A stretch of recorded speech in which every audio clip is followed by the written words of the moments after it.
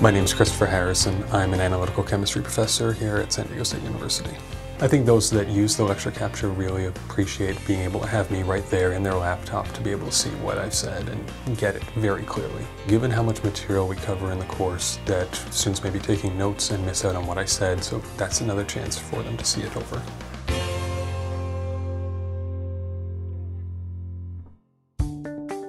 Equation that we're going to deal with is H2SO4. So I think that being able to get back into the lecture and see it in effectively real time, or what it was, gets them to remember things.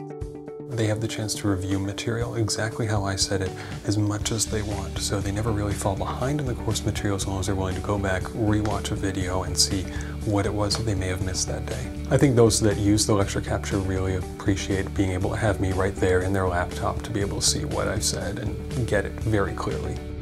I watch the videos whenever I'm studying. If I can't understand something in class, I go back and watch them.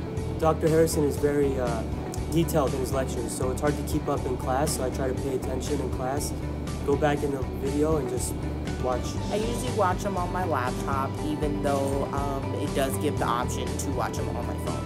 If I'm looking for a certain aspect of the lecture that I missed in class that I didn't quite understand, I'll just go to that snippet and watch that to clarify.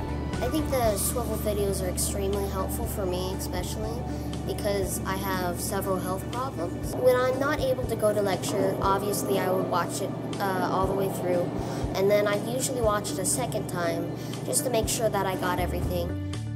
The product I use is called Swivel. It's a combination of a base station and an iPhone app or Android app that allows you to very passively record your lecture and then put it online for the students to watch. The students can see exactly what I want them to see, just as I would in a lecture hall.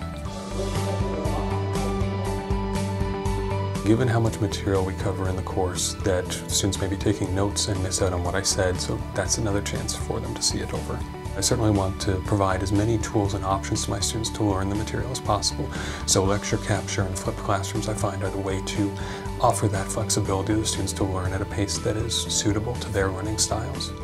If you would like to find out more about lecture capture, visit our website at its.sdsu.edu.